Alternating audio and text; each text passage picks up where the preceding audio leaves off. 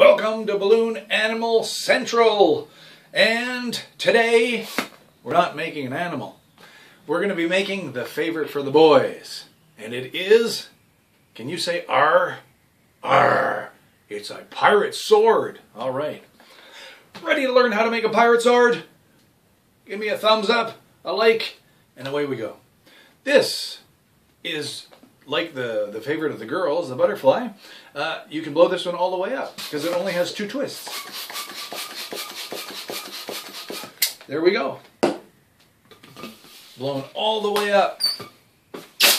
Let them out. Make your knot.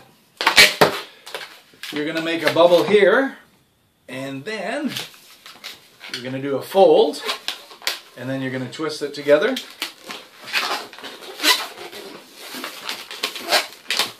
And in there goes the whole length of the balloon.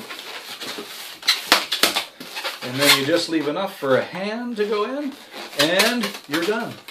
Now, you can leave it kind of straight, or you can just give it a little bit of a saber curve.